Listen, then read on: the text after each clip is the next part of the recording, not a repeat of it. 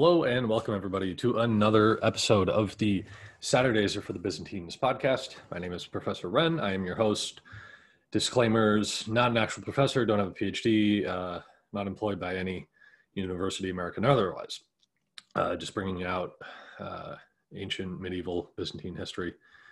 Really enjoy that kind of stuff. So, if you found this video, please make sure to give it a like, subscribe to the channel if you're new, and then hit the notification bell so you never miss another episode. If you are listening on Apple Podcast or Google Play, please give us a follow. And especially if you're listening on Apple Podcast, please give a 5-star review. That really helps. Also, if you're watching on YouTube, please leave comments. That also helps.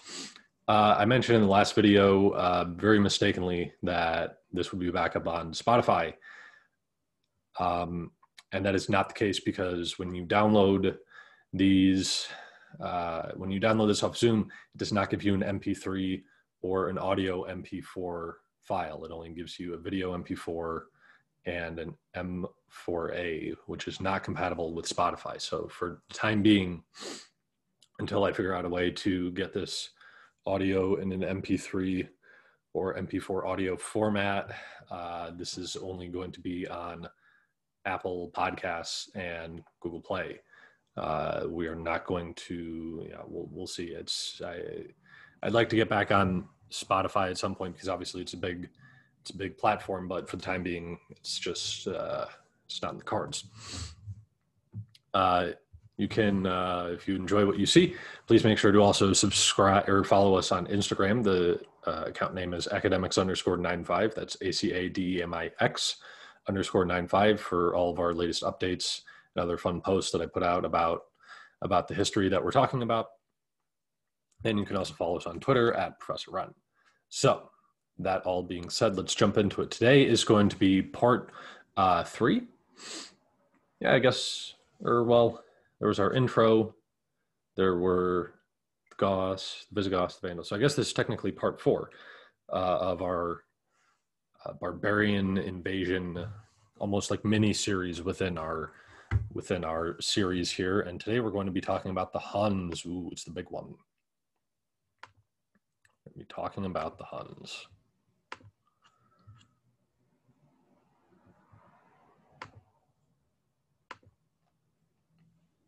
So the Hun, obviously we've talked a lot about the Huns in many of our episodes here.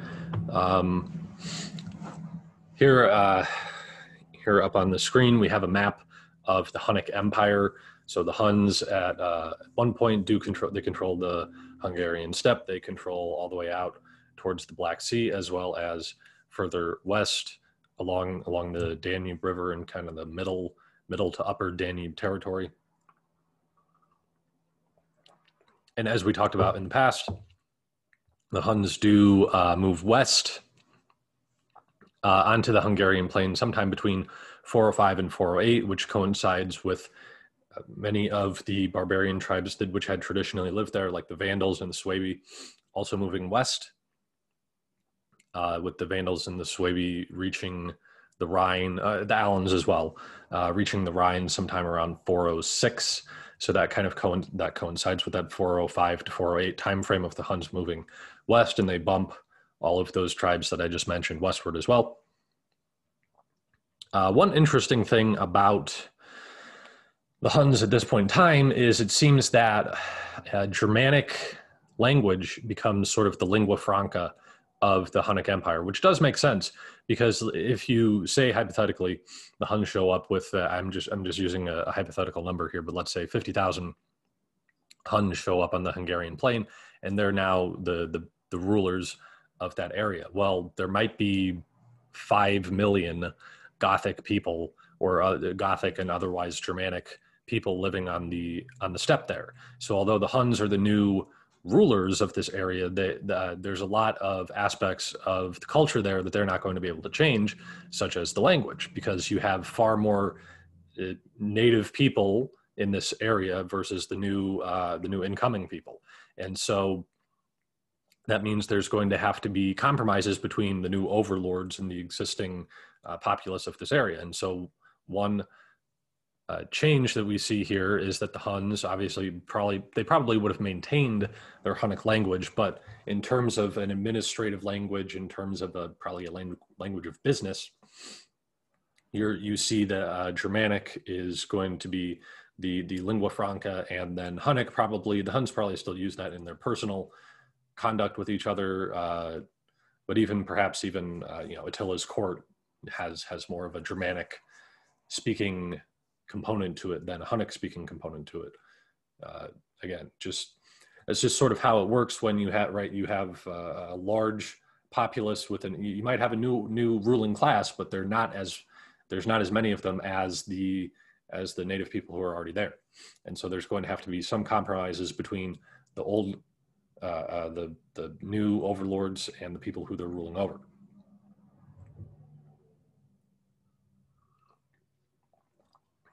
During this time as well, it does seem that the Huns would have moved from a pastoral agricultural people to a more sedentary agriculture. So more sedentary agriculture, trade, commerce, industry, other economic aspects of settled people at the time. And I do kind of wonder because what happens with a lot of these steppe warrior tribes is that part of what makes them such fearsome warriors is their very tough, very rugged, almost cowboy-like existence as pastoral agriculture as their economy. And so I don't wonder if maybe, even if it's just a little bit, it only has to be a little bit, that might have taken a bit of the edge off the Huns in terms of their how they fought, how tenacious they were as warriors. Obviously, they're still very competent in terms of military, but you do wonder if the settling down and the comforts of sedentary life have some effect on the military aspect of these things. Another interesting thing that comes up from this is you do find, I was reading about this really in again, referring to Peter Heather here, his The Fall of the Roman Empire, A New History of Rome and the Barbarians. Interesting bit, I remember bringing up in kind of our precursor episode where I talked a lot about the Huns, why there was not more DNA tests done on Hunnic remains to see what are they more Turkish? Are they, what sort of ethnic group or linguistic group might they have come from? And Heather brings up something interesting here regarding Hunnic burials. So I'm going to read, this is from page 330, and then I'll go on to page 331 about Hunnic burials and finding Hunnic graves. So it says, archaeological evidence confirms the point. The point being that he's making is that it's difficult to pinpoint exactly what graves are Hunnic from this area, even going far back north of the Black Sea, outside of the what's shown on this map here in terms of the Hunnic Empire. Since 1945, a mass of material has been unearthed from cemetery excavations on the Great Hungarian Plain and its environs, dating back to the period of Hunnic dominance there. Some treasure hoards have been discovered, but no one has ever found any of Attila's camps, since only the post holes would remain. In this material, proper Huns have been proved extremely hard to find. In total, and this includes the Volga steppe north of the Black Sea, as well as the Hungarian plain, archaeologists have identified no more than 200 burial sites as plausibly Hunnic. So they're not even confirmed Hunnic grave sites. These are just possible Hunnic grave sites. These are distinguished by bows, non-standard European modes of dress, cranial deformations. Some Huns bound the heads of babies, which provoked a distinctive elongated skull, and the presence of so-called Hunnic cauldrons. So either the Huns generally disposed of their dead in ways that did not leave traces, or some other explanation is required for the scarcity of Hunnic material. So I thought that was interesting. I had brought up in the past why DNA tests had not been done to kind of trace back the identity or the origins of the Huns and what kind of people they were. But this seems to be a why, right? It's very hard to pinpoint exactly what is and is not a Hunnic grave. It's because there's so many Germanic peoples living in this area. It's very difficult to say this is definitely a Hunnic gravesite versus, well, maybe this is a Germanic gravesite. Okay, so our next order of business is to talk about Attila and his brother Bleda. So Attila and his brother Bleda rise to power around 434. And by this point in time, the Huns are essentially united under one rule. I guess previously there had been kind of split factions between the Huns. Some Huns have loyalty to one high-ranking leader, and other people have loyalty to another high-ranking leader. But by this point in time, political power and influence has basically been narrowed down onto, at this point in time, two people, Attila and Bleda. But Attila, as we know, is going to essentially have his brother Bleda taken care of, as they say, so that he is the cheese that stands alone.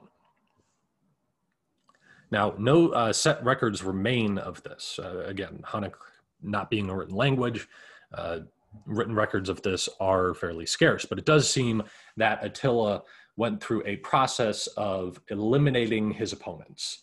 You can think about it. If you've ever seen The Godfather, I thought of this when I was reading about this.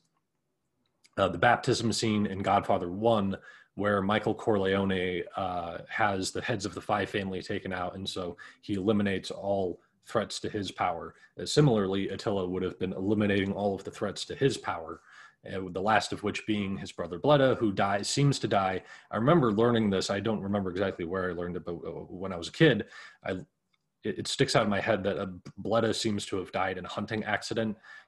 Attila might have sent him off with a hunting partner, and then the guy just kind of takes care of him while they're out in the woods and no one's looking, or he was killed by a lion. Oh no, how terrible. And the body is so dismembered that we don't even want to show it. It can barely be identified. Don't let the children look, right? This sort of thing. But so that's how that happens around 445. So by 445, Attila is the sole power broker in the Hunnic Empire, and his brother Bleda is, again, taken care of, as they say.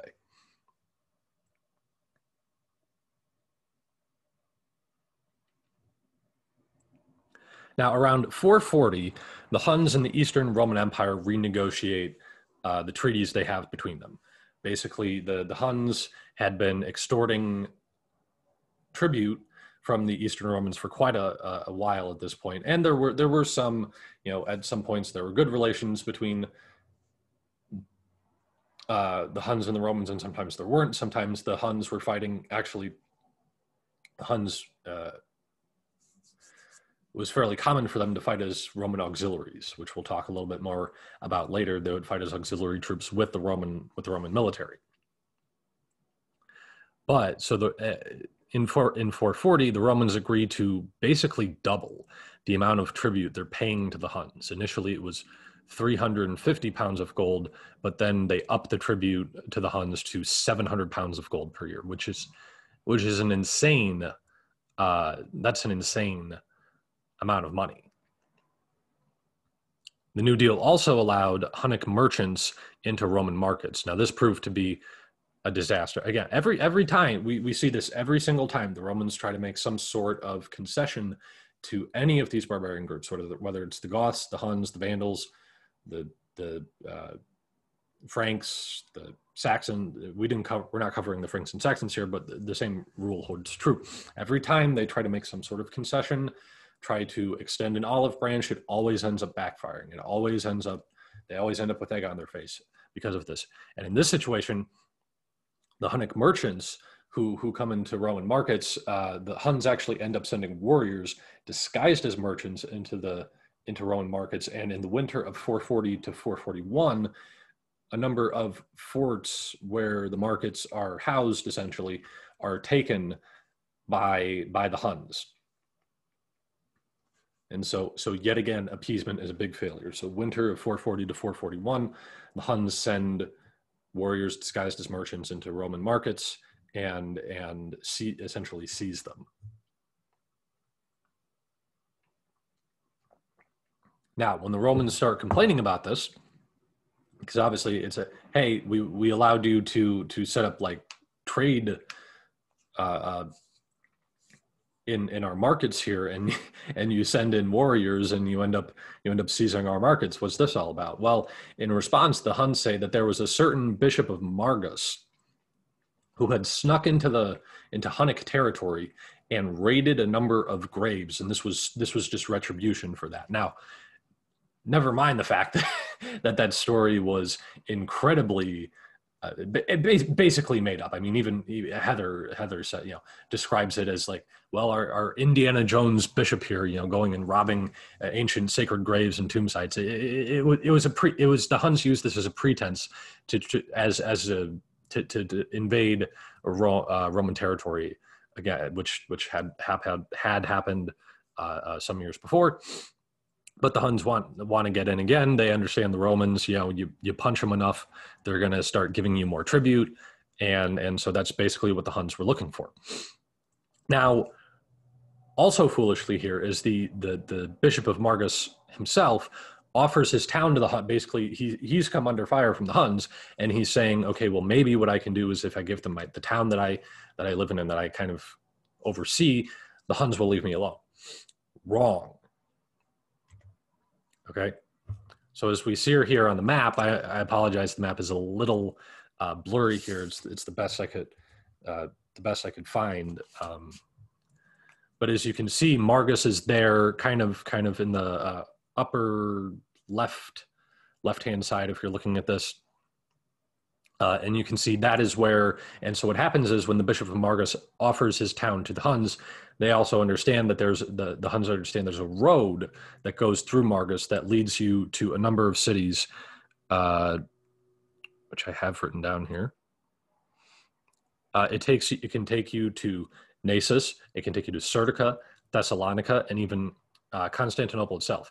So Attila and Bleda look at this as, hey, this is a great opportunity. We can get into the Roman territory. There's a road that we can use where we can easily get to a number of cities within Eastern Roman territory. And that's exactly what they do. They enter, first they sack Margus, then they sack Naissus, and I think they also sack Serdica. I'm not sure exactly.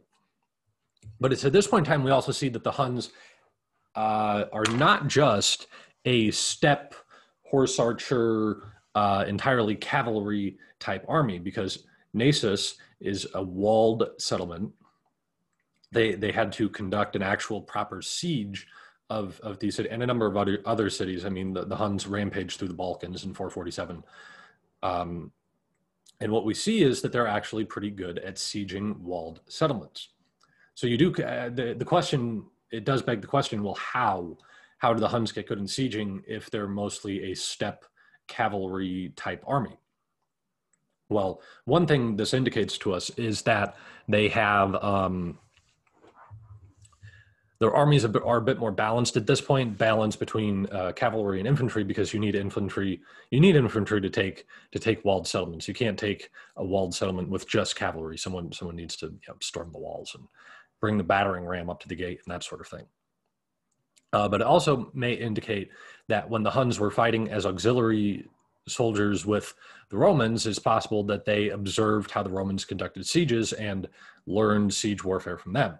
That's Heather makes that suggestion in the book, and I think it's probably true. I mean, some people you might say, well, the Huns learned it as they moved across the steppe and they sieged various cities that existed across the Eurasian steppe. And while it's not necessarily false that there are some cities on the Eurasian steppe, and there will be more cities pop up as time goes on, and existing cities will grow.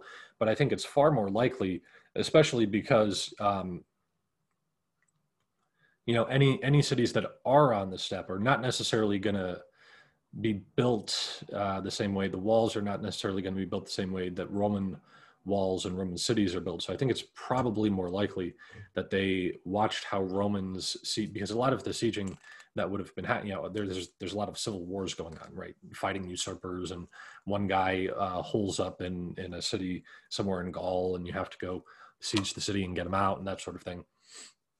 So I do think it's probably likely that the Huns would have learned, observed how the Romans conducted sieges, learned it that way, and that's how they became. And because I mean, the Romans are very competent in siege warfare. There's no denying that. And so I think that's probably the most likely explanation as to how the Huns get good at sieging.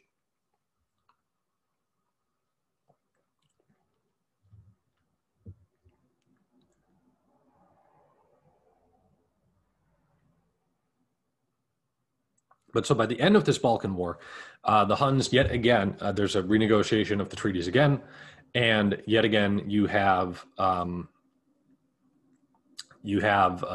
Romans are offering to pay the Huns even more money, which is great. Now the Eastern Romans end up owing the Huns about 6,000 pounds of gold, which is an absurd amount of money. I think I looked up earlier today that currently today the price of gold is about $1,700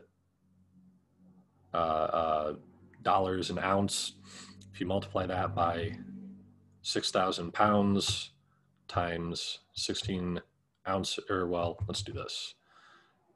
6,000 pounds times 16 ounces per pound is 96,000 times $1,744 per ounce of gold. That equates to about 167,500,000 United States dollars right now, which, I mean, if for the U.S. government, that's a rounding error. But for the rest of us normal people, that's a heavy amount of money, and that's roughly what the Romans end up owing the Huns. But the issue is the Romans cannot afford to pay this. The Romans seem to only pay the Huns about 1,400 pounds of gold, and it also seems to be the case that the empire was hurting so bad from, especially because you have to understand, right? This treaty is renegotiated around 447. In 439, the Romans lost North Africa, and particularly Carthage, to the Vandals. Okay, and even though that's the Western Empire, right? The Eastern Empire still does, they still trade with the Western Empire. It still affects their business, and it still affects the money and revenue and all of this, right? So this is at a time when, and we'll look at a map at this towards the end of this lecture, but. This is coming at a time when revenue is not exactly booming for the Romans. So offering this in the first place is silly, but you even have senators at this point in time who have to dip into their own personal funds, their own personal money, in order to send the Huns something to try to hold them over, because obviously the Huns are not going to be happy that they're promised 6,000 pounds of gold and they only get 1,400. Never mind the fact that they never should have paid them any of that to begin with. That's a complete waste of money. I mean, you look at, did that money do anything for you? The answer is absolutely not. That you might as well have thrown that money in a hole in the ice. But after this point in time, Attila is actually going to agree to a peace treaty with the Eastern Roman Empire. This is a relief to the Eastern Romans, but it's politically and diplomatically, it's smart. It's a smart move by Attila, because it's going to secure his Eastern front while he starts to move on to his new project, this new campaign, which is going to be against the Western Empire. So while he's away in the West, he doesn't want to have to worry about anything coming up from behind him in the East.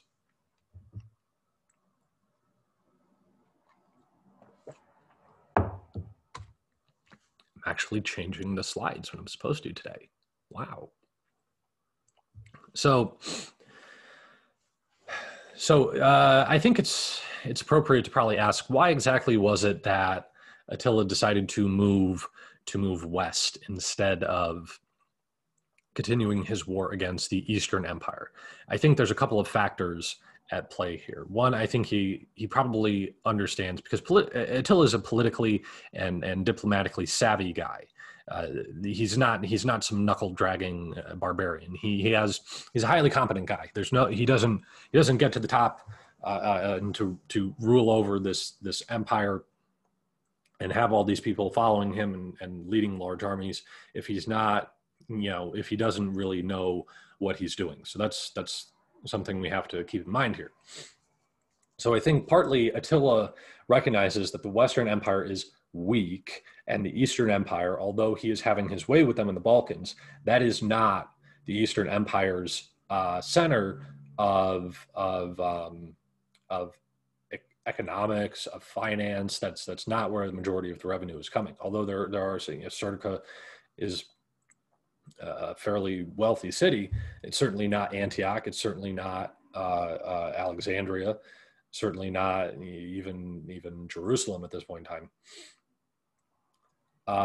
And Attila, I think he recognized he doesn't have the means to go through the Balkans, go through Constantinople, or even go around Constantinople, because in order to get to Asia, he's going to need boats, right? The Huns are not really known for naval excellence, and I think he sees the West as kind of a sitting duck. And even had he tried to invade into Asia, you're so far away from home, your supply lines get cut off. The Eastern Romans are far stronger militarily speaking, even with recent, or well, I guess will be upcoming disasters against the imperial fleet that is defeated by the Vandals. And so that I think is probably mostly the reason that Attila decides to go west instead of continuing his wars against the east. There also is this story, which is not fully confirmed, and I'll just say right up front, I don't think this is a reason why Attila decides to go invade the Western Empire. But there does seem to be this particular Western imperial princess who gets herself in a bit of scandal. She's either, I can't remember if she's engaged to marry somebody or she is married to somebody, but she has an affair and becomes pregnant from this affair. And her brother, the emperor, is very upset with her because it's scandalizing the royal family and it's causing a rift in the imperial politics. And in order to try to get out from under the thumb of her brother, this particular princess, her name is not important, she writes a letter to Attila, basically saying, I want to marry you, come rescue me, and come conquer Rome, and I'll be yours, and my dowry to you will be the Western Roman Empire, like half of the Western Roman Empire, or something like that. It does seem that this woman did send Attila a letter, but it certainly is not, even if it is a true story, it's not why Attila goes west, because Attila, he conducts two campaigns against the Western Romans. The first one, as you see here on the map, in 451, which was in Gaul, and the second one, which is in 452, which was in Italy. Now, if this was really the reason why he decided to go to the Western Empire, this imperial princess is in Italy. Why does he not go to Italy first? He goes to Gaul first. Okay, so again, I don't put a lot of stock into that story. Some historians dispute the veracity even of that story, but it's often talked about when people bring up Attila's invasions of the Western Empire. So I thought I'll bring it up and just inform the viewers of it. I really am enjoying talking about this. And if you've made it this far in the video, please do make sure to give it a like. And also leave a comment if you have any questions or find anything interesting, have something you want to say. I really am enjoying talking about this. This is high quality stuff. But so in the spring of 451, Attila gathers his army, moves west across the Hungarian plain, goes along the Danube, and eventually comes up along against the Rhine and leads his army on the invasion of Roman Gaul. Now, there's not a whole lot of sources that survive, at least not a lot of reliable sources that survive to give us any sort of detail about what goes on during this campaign. It's safe to say that it's very bloody, and Attila wreaks a lot of havoc on Gaul, but it comes to a culmination at a particular battle. Goes by a number of titles. I like to say the Battle of Chalons. Some people will call it the Battle of the Catalonian Plains. Careful not to confuse that with the Catalan Catalan Plains. That would be in Spain by Barcelona. I'm saying Catalonian Plains. But I learned it as the Battle of Chalons. That just sticks in my head from what I learned about this growing up. And at the Battle of Chalons, Attila is going to go up against someone who he probably would have been somewhat familiar with, who's a Roman general named Aetius. Now, Aetius, we talked about him in our episode about the Vandals, had grown up as a hostage with the Huns. He was part of a hostage exchange deal. Basically, we'll take one of yours, you take one of ours, so that way we're on our best behavior. And if you're not on your best behavior, we're gonna kill the hostage you sent us. So Aetius is familiar with Hunnic culture, with Hunnic customs, military tactics, etc. He may even known Attila on a personal level. And Aetius also not only bringing the might of the Western Roman Empire to this battle, he also brings a number of barbarian tribes, Germanic tribes along with him, most notably the Visigoths, with their king Theodoric, or Theodoric, depending on how you say it first. Essentially, it seems that the Huns and the Visigoths came to this understanding that, well, we don't like each other, but if we don't team up to beat the Huns now, they may kill us both. So we might as well go team up and kill those guys, and then we can, after that's done, we can continue butting heads against each other. And the Huns come along, obviously, they'll have a contingent of Huns in their army, but by this point in time, the majority of their army is made up with non-Hunnic, non-ethnic Hun soldiers. They're going to have lots of Germanic soldiers in their army, some Iranian Alans and Sarmatians as well. But the real the climax of Attila's campaign here is coming at the Battle of Chalons, which is an all-day long battle. It's back and forth. It's very bloody. By the time the stories say that by the time the battle is over, the fields are streaming with blood. There's entrails everywhere. The rivers are filled with blood, and the Romans do come out the victors. Although, as we say, the Romans take significant casualties during this battle, but the Huns end up being the losers. And apparently, I remember reading in Heather's book that Attila had to be talked off of jumping on a funeral pyre and setting him on fire, kind of like the Steward of Gondor in Lord of the Rings. I was like, I remember reading that. I'm like, that's a bit dramatic. But Attila takes his army back to the Hunnic Empire, back to the Hungarian steppe, licking their wounds. People do question why was it that Aetius did not pursue Attila? Why didn't he chase him down and finish him off? I think there could be a couple of reasons. Some people seem to suggest that maybe Aetius had a soft spot for the Huns. I don't necessarily know if I buy that. I mean, the Romans and the Visigoths did take heavy casualties during this battle. It's possible that after the battle was over, Theodoric says to Aetius, the Huns are leaving. We don't especially like you. I'm going to take my guys and go home. And so maybe Aetius looks at this and says, well, maybe we could chase them down if we had these combined forces, but we've lost this Visigothic contingent. And there are other barbarian groups as well who are fighting with the Romans, but the most notable of them are the Visigoths. The ones who come in the greatest numbers are the Visigoths. So it's possible that Aetius looks at it and says, I don't have the manpower to go after them at this point. There's other things there's like a million things going wrong in the Western Roman Empire at this point in time. It's like, okay, we've handled that one problem, and maybe even if that's only not going to be a problem for a year, there's another fire I have to go put out, and we need to go put that out right now. And if this becomes a fire later, we'll address it later, right? which is in fact what ends up happening. As you can see here on the map, it's no surprise that Attila leads the second campaign against the Western Romans, this time into Italy.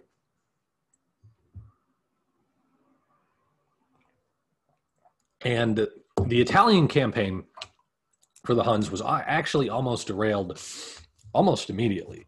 As you can see here on the map, the city of Aquileia, that was one of the first steps for the Hunnic campaign. And if you've played, if any of you are familiar with Attila Total War, the strategy game, if you ever play as the Western Romans, you know that Aquileia is like the one city that you need to hold on to. Otherwise, it opens the door for, any opponent you have to getting into Italy and, messing with all of your very profitable, very wealthy provinces and cities.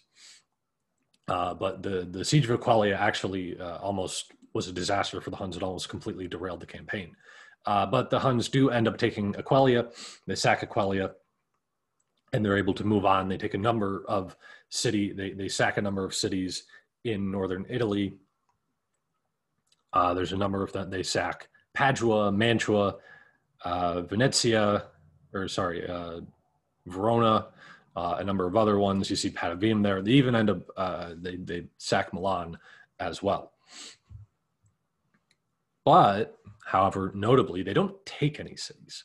This is part of why the Huns, and we'll talk about this more towards as we're wrapping up here. We're getting towards the end of this lecture, but part of the reason the Huns failed to take down the Western Romans, at least by their own direct actions, is they don't take anything from the Romans. The Romans don't lose any streams of revenue from the Huns. I mean, the Huns certainly take a lot of stuff from them. They take a lot of money from them, but they don't lose. Remember, in the ancient world and in the medieval world, really up until the early modern era, wealth is entirely dependent on land. Land produces wealth. Land produces revenue.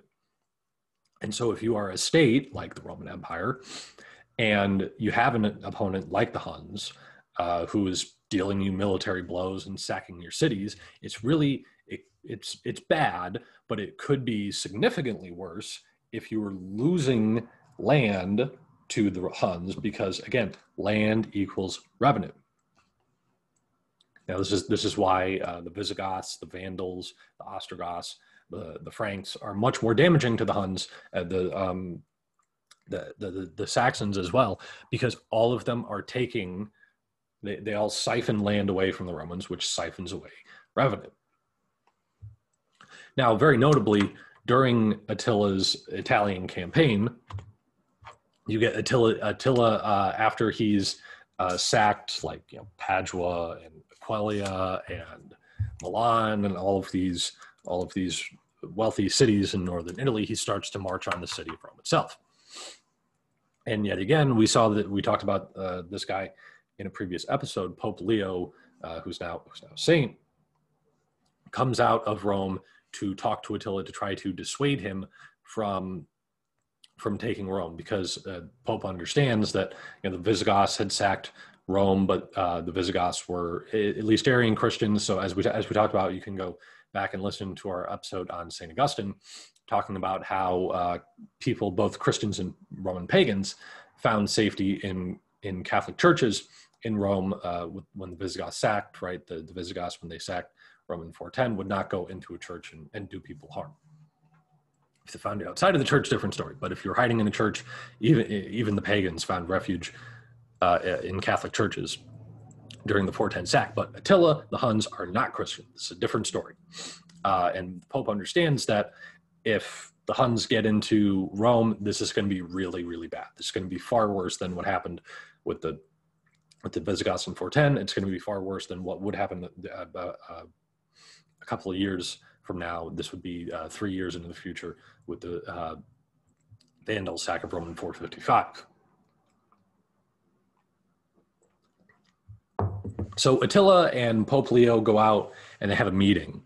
And this is one of the great mysteries of history, because there's no record of what's said at this meeting. No one takes minutes. There's no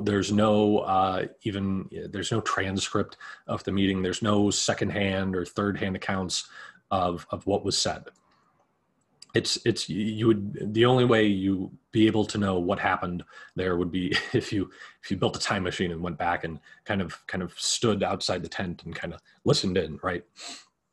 But after the meeting, Attila does turn around and he takes his army and heads back home to where the Hunnic Empire was. Now, Heather, in his book, tries to downplay the importance of this meeting. He basically says that Attila's line of supplies are cut. There's not enough food in northern Italy for his army to live off the land. Aetius had organized, along with the Eastern Romans, raids into the Hunnic Empire, so Attila has to go back home and manage that. My contention is, while that may be true, and northern Italy is a very fertile place, it does produce a good amount of food. I have to imagine that even a large army like Attila's would have been able to manage living off the food of the land there. And while it may be true that the supply lines were not properly set up, they're not organized the same way a Roman army is organized in terms of supply lines and keeping lines of communication open and this kind of thing. That's not to say that Pope Leo might not have talked to Attila about those kinds of things during the meeting.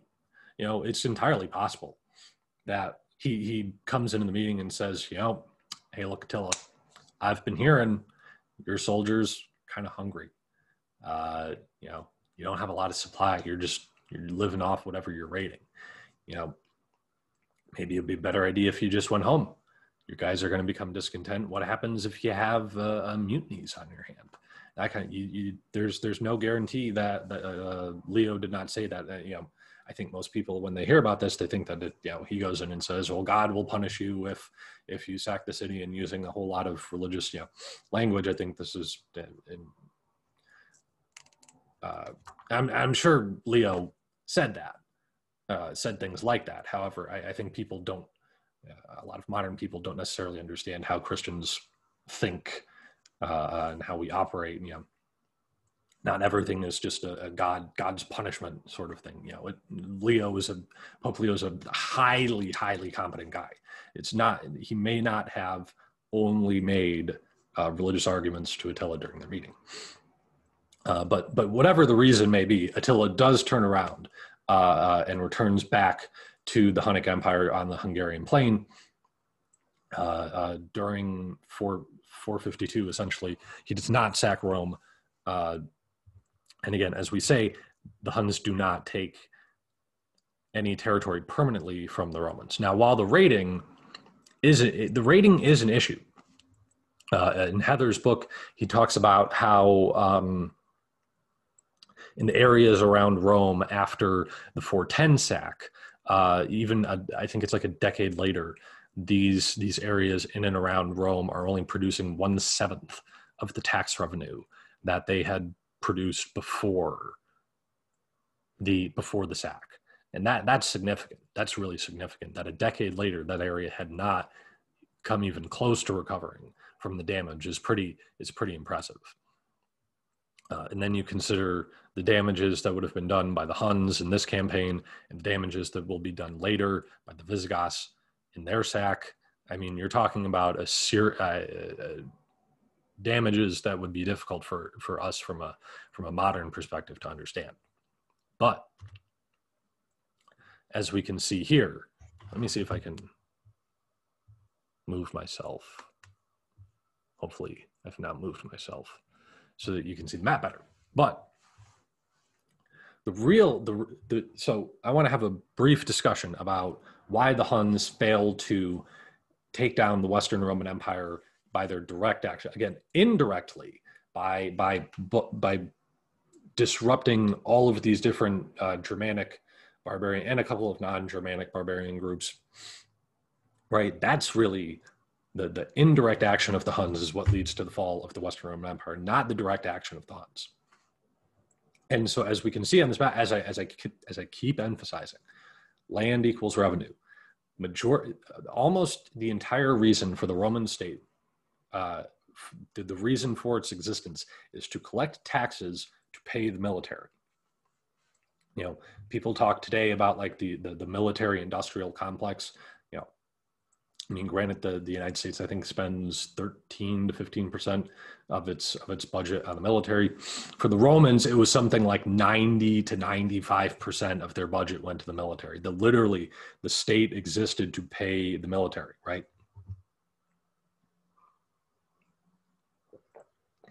And so this is a map of all of the land the Romans are losing to these various barbarian groups. You see the Visigoths have their bit there, the Suebies have their bit there, the Vandals have their bit in North Africa, the Moors are in North Africa, Britain is completely lost, the Burgundians are establishing their kingdom, the Franks are starting to threaten northern Gaul as well. All of this is what's really harming the Romans, this losing of land, the loss of revenue, meaning very difficult to upkeep the military, very difficult to pay yourself. A lot of the issues for Roman soldiers at this point, they're not getting paid, and so that means there's plenty of Romans, ethnic Romans around to join the military, but they're looking at it and they're like, well, if I'm not getting a paycheck, I'm not going out there and possibly dying for this empire. And it's interesting. I'm reading ahead a little bit for the Byzantine side of things. We're going to, as soon as the fall of Rome is over, we're going to definitely take a more Oriental focus.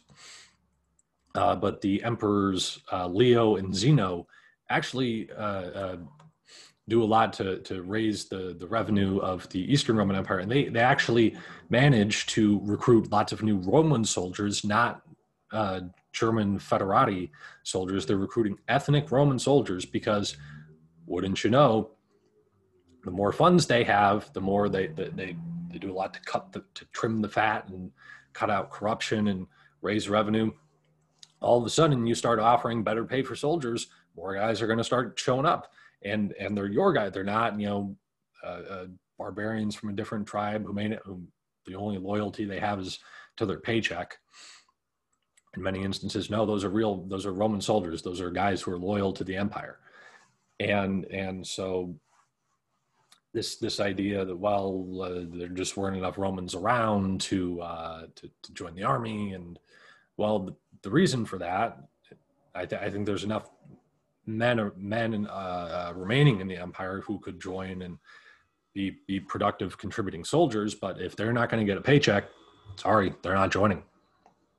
And this we see here on the map is why. I mean, losing almost the entirety of Spain, losing significant portions of Gaul, and then completely losing North Africa, which, as we said, was the wealthiest province of the Western Roman Empire. Carthage, arguably one of the wealthiest cities of the Western Roman Empire. It's a massive hit to revenue. And that's ultimately why the Huns, again, by their indirect actions, by disrupting all these tribes, that's what's really going to cause the fall of the Western Roman Empire, not the Huns' direct invasion of the Western Roman Empire itself. So that's all we have for this lecture this week. I really hope you enjoyed it. I really enjoyed talking about it. Thank you guys so much for listening, watching, however you're consuming it. I enjoy talking about this a lot. I really do.